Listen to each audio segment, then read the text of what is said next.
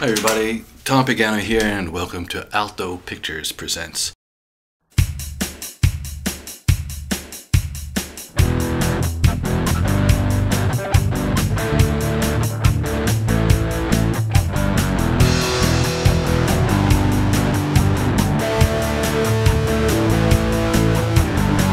Guns galore, fucking wars, drugs to take and bets to make. And it's been a while since we did the last show, but we have some good things happening in the future. And it's always been a show about music, but we're expanding our horizons here at Alto Pictures Presents. There's going to be plenty more music, and there's going to be a lot of interesting things to talk about.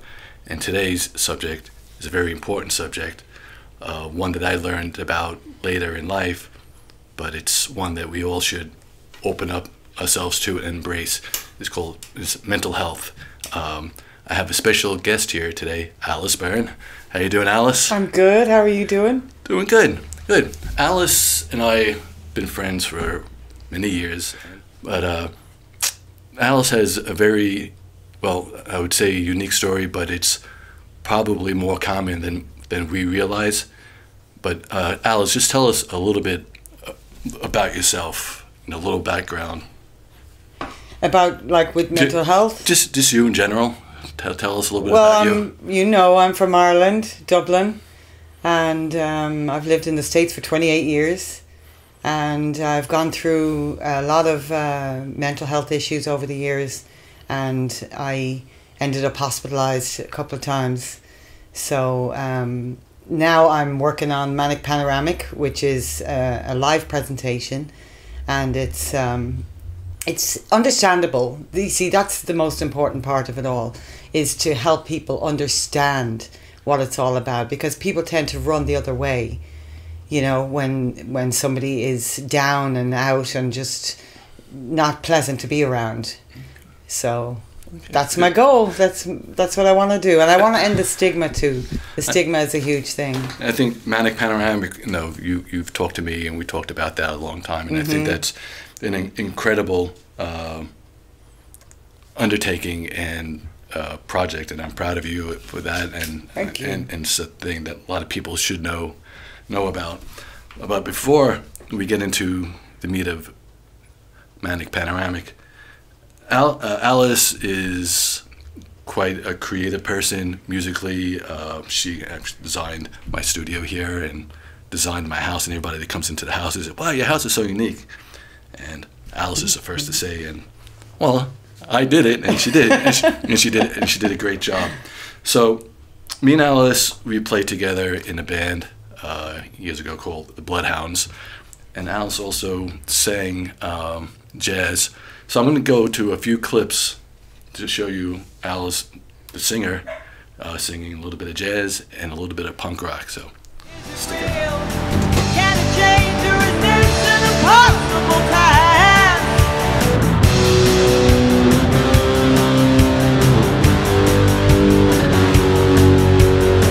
We are in a world of chaotic change. What was once normal is now strange. Welcome to this new world order. I won't stop dead, I'll be stronger.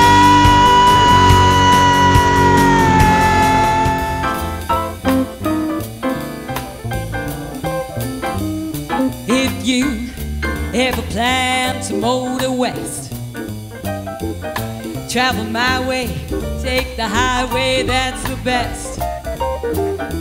And get your kicks on Route 66. It winds from Chicago to LA, more than 2,000 miles all the way. Well, I hope you enjoy that. I did. We had a lot of good times with the Bloodhounds, and Alice had quite the career as a jazz singer and an artist. And she, like I said, she's done many great things.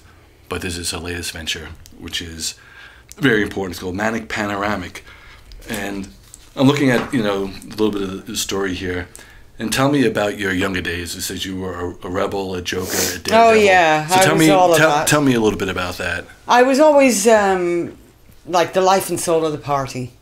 You know, everyone would invite me to their parties because I was always just having great times and great fun. I was the rebel in school. I got kicked out of school, two high schools, and you know, I was the daredevil. I would do anything anyone dared me to do, you know. But at the end of the day, I ended up being the scapegoat. Yeah. So if there was something going on, Alice was the first one to be blamed. You know what I mean? So. And it says in here, it says, and you suffered quite a bit at night because nobody really understood, or you didn't possibly at that time. I didn't. I had no idea what you were going through, and.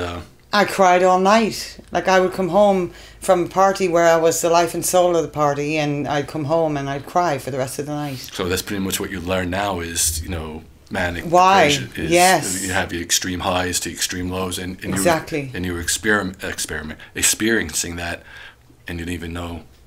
Well, the doctors said nobody really knew at the time. Nobody knew, no. And it says, you know, twice in your life, you were suicidal. Well, Yeah. really 3 times, but there were one time when I was 16, and I didn't know why, and I just wanted to die, and I went to where I was going to do that, but I ended up turning around, and then a couple of other times I was thankfully hospitalized, because without that I wouldn't be here. I'm going to talk about that in a few minutes. What your experience with the hospital. It says why you are here, and why are you here. And you have a lot of information about mental illness, saying that, you know, there are over 20 classified forms of mental illness. No, there's actually 200. Sorry, it's such a new area that nobody, or is just starting to open eyes to people, and they still, I don't think, still know how to react to. People don't get it. They don't sickness. understand. It's very hard to understand, but that's the goal of what I'm doing. So I'm going to help people to understand better and be able to help others. You have a list here of famous people. And, oh, yeah. And it seems sad that most of the creative people in our lives suffer through some kind of mental illness. Yeah. You have Carrie Fisher, Mel Gibson, Russell Brand, Kurt Cobain, Kanye West, Frank Sinatra. You know, the list goes on and on. Yeah. Do you think that being, you know, did that help you with your creativity, or did what help me? Did the mental illness, you know, just not, you know, looking at everything, you know, black and white, you know, there's always had a little bit of, you know, gray area. Did that help you with your creativity, you think? Oh, I think it's part of it, you know, because I jump from one project to the next, you know, but yeah, I am quite creative, but that's just me. Yeah. And it's sad because there's been a lot of people, you know, recently that have committed suicide. Yeah. You know, that were, you know, big artists in our life that we looked up to, and unfortunately, they didn't get the help that they needed. And kudos to you again for spreading the word, you know, to make this more available to people. And then here you have a little, you know, interesting thing about the brain. Oh, it's one of my favorite subjects. I love the brain. So tell us about it a little bit. You know, I love the brain. We have a love-hate relationship, you know, me and the brain, because I hate it when I'm depressed, but I love it when I'm manic. And the brain is just a miraculous machine, you know. There's 7 octillion atoms in a brain. That's a lot. A brain can power a light bulb. You know what I'm talking about? If it was a computer, it could power up 38 billion, what is it, operations per minute? Yeah, yep. Well, it's, so I guess, you know, that, like you said, that makes it so much harder for us to really understand the brain, you know. The doctors don't even understand it all. That's the problem. That's why there's no cure. Because, you know, even the doctors are baffled by it half the time. They, you know, all they can rely on is medication. Yeah. So we wanted to step back a little bit. about you and your daughters. You have a little clip here about raising your daughters and your situation. You know, Well, tell us about that yeah, well, experience. I raised my kids for 14 years. They were with me, and I had a tough time with my oldest daughter. Because of the mental illness, I was lashing out at her a lot and leaving my younger daughter alone. And I have terrible regret about all of that, but I was out of control. I didn't know what I was doing. But I don't want to give a complete dark view, but you said here you during the day times you and your kids went to a lot of festivals and yeah, we did tons of great you stuff. had a lot of good times. You were a secretary, receptionist, and I know you were a carpenter, obviously. But you explained here a lot of good times, and then you went to a little bit of the darkness that you just that. So that's part of the manic, the bipolar. Yes. The highs and the lows. And so when you're high, you're manic, which everybody loves to be manic, because you get a lot of stuff done. Yeah. But when you're low, it's the total opposite. You get nothing done. You want to die. So it's like here's level. So and when you're manic, you're up here, and yes, when you're down, you're equally as low below that line. Exactly. Of that, whatever normal is. All right. October 22nd, 2012, Hurricane Sandy hit the Northeast. Yeah, that was a tough one. And it kind of hit you a little bit harder. Tell us about that a little bit. Well, my the storm hit, and we had to get out of town, and there was only one way to do that, and that was by car. The planes were all grounded, and so we started driving to Texas. I arranged for my kids to go to their dad's house because he had a generator, and as you know, the roads were unbelievable with the trees down and all, and lines, no power, no electric, no heat. So anyway, my daughter and I had some words on the phone when we were both away, and when I got back, the house was empty. The kids' bedrooms were totally empty, and they had taken everything and left. So obviously I spiraled into a depression. It took about a year before I got so bad where I just wanted to die. And I was heartbroken, absolutely heartbroken about my kids not living with me anymore. And I mean, I was so bad I just gave up in court. I didn't even want to fight anymore. Yeah. And then have you and your kids reconciled since then? Well, one of my daughters, my youngest daughter, we always stayed in touch, and she actually lives with me now. But my oldest daughter, no. It's been 10 years. Yeah. So that's a tough one. Yeah, it is. It's tough, all right. And so we know the story on the outside of being manic, and you said you went to the hospital a couple of times. I heard the hospital's not a very pleasant, and it helped you out. But tell us about going into the hospital and what it was like. God, yeah, it wasn't pleasant at all. You first obviously go to your waiting room, you get checked in, and then I was sent to another room with a bed in it and everything, and there was a police officer standing at the door, and the door was wide open, so I couldn't do anything. What was I going to do in that situation? But I eventually fell asleep, and I woke up outside of a big black van in a wheelchair, and I was lifted up out of the wheelchair and put into the back of the van, and there was only enough room for one person in there, and it was pitch black. There was no windows, and I was terrified. And eventually got to the psychiatric hospital, and next I can remember being in the hallway and having the shoelaces taken off my shoes and having the strings taken off my hoodie, and it was all very regimented.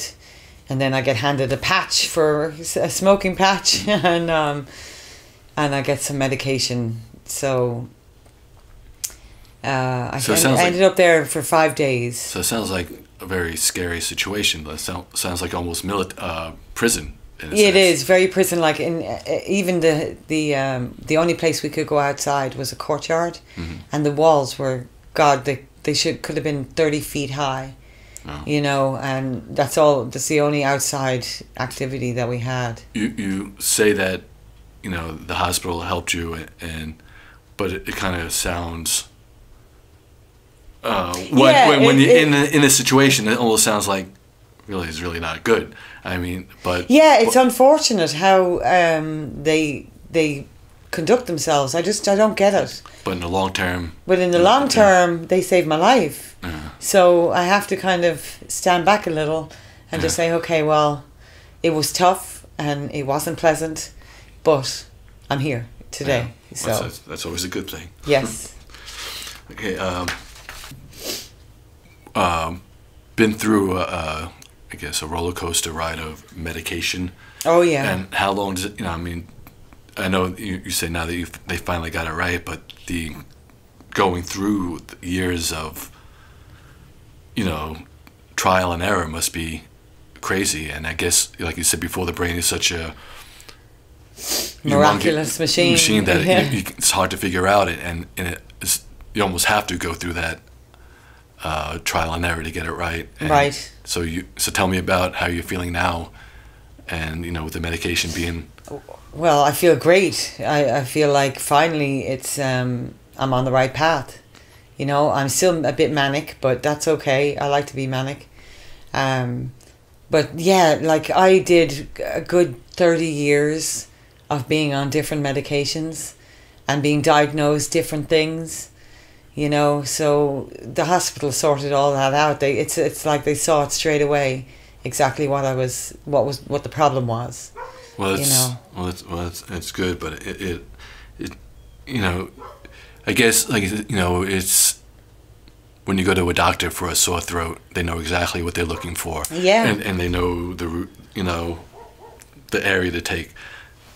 With mental illness, like you said, there's over 400 types of mental illness. 200. Yeah. It's not that easy, and it's understandable. And again, it's important that it all comes into light. And again, the value of your show, Manic Panoramic, is incredible, and it's a service that we all, I think,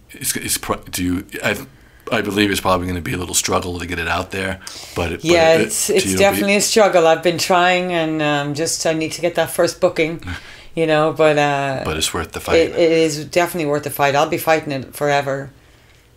Yep, and you have a couple little things here that are quite interesting. It's the power of music, and we are water. Explain it. The power of music. Well, music, I mean, doesn't it open up all kinds of emotions?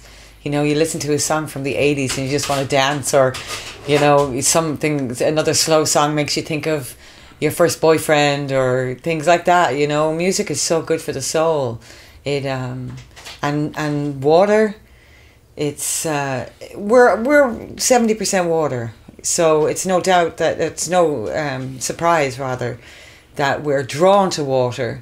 So a study was done a few years ago about the effects of water on people who live close to it and who don't live close to it.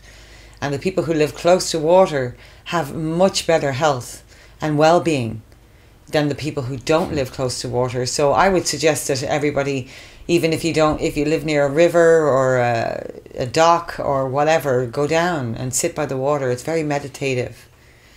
Oh, so I guess that's why people that sit on the beach and listen to the radio are probably the happiest people in the world, because you have both. Yeah, absolutely. You have the best of both worlds. Yeah. So you're, you know, we're going to bring this to a close in a little bit, but you say you're under, you know, control now that you found the right medicine. It's a continuation thing. It's not something that maybe right now we can cure. There's no cure. it's a lifelong regimen of medication. But I have fabulous doctors, and they have me only on 2 pills a day now. I was on 6, and only 2 now. So I'm very happy with how it's all going. So I'm glad to hear that, and congratulations on that. Thank you. And what are important things to know about people with mental illness, and how should people react to it? Because like you said, important things. Well, like I said, it's very misunderstood, and everybody, you be on a down day, and somebody says, grab your boots up and just go face the day, blah blah blah. Yeah. Some people will react like that, unfortunately. But how do you handle? How do you handle? Well, just like being with people with depression. Or best way to well, talk with the them. best thing is to give them as much love as possible, hugs, kisses. The simple things in life. Get them out for a walk, take them out for a cup of coffee, go down to the river, go wherever, but get them out of the house. When you get to the house, open the blinds, turn on some music, get them in the shower. Throw water at them. Throw water at them. No. Get them to take a shower, because that's one thing. When people are depressed, they don't want to do anything. Yeah. So they lay around for days without showering, and it's so good to get them up and out and so help them in that way. It's basically be a good, honest person. Yes. I guess that goes true to everybody. You don't say, now you have to get up and get out for a walk. You turn up at the door and you say, come on, we're going to go for a walk. That's what you do. Actions. Yes, actions way louder than words. All right, Alice, it's been great speaking with you. So tell us how people get a hold of you, and what are your plans for going forward with Manic Panoramic? Well, the plan is to get into as many schools and colleges as I can, and other institutions. It doesn't have to be schools or colleges. It can be private events too, as a public speaker, and just get out there and do it. I'm excited, I really want to get the message out, because it's so important, and it's an epidemic. Yeah. It is, mental health is an absolute epidemic in this country. That's my goal. I want to get rid of the stigma. That's an awful thing to live with, being called crazy and mental and all of these things. And I just want to get the word out and spread the word and save lives. So that's it. And I think you will do that, and I continue the best of luck, and thank you. And I'm proud of you. And just give us I'll put up on the screen the best way to contact you for presentation, or just talk, and spread the word about the show. It'll be airing on my YouTube channel, and Alice will be putting it up on her channel. But more importantly, spread the word about Manic Panoramic, and really took me a while and to understand, because it's something I never dealt with before. It was mental illness, and I was probably one of those people that said, I get them, just put on a smiley face and go out there and face the world. But I know it's not that easy now, and I've learned a lot, but I don't know it all, and I don't think anybody knows it all. So it's an ongoing experience, and with programs like Manic Panoramic, it's not going to do anything but help. And this is a big, important issue. And I thank Alice again for being on Alto Pictures Presents, and we're going to take it out with a little bit more music from Alice. Thank you, Alice. Thank you.